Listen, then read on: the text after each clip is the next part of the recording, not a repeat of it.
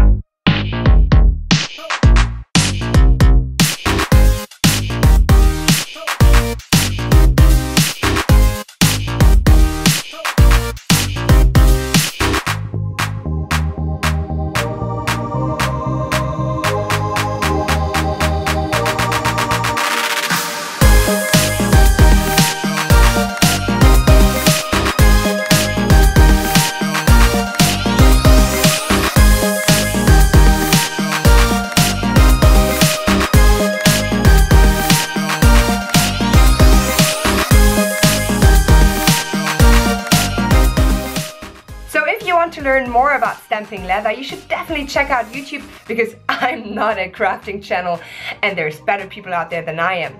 But tell me something, what makes you go crazy when you craft?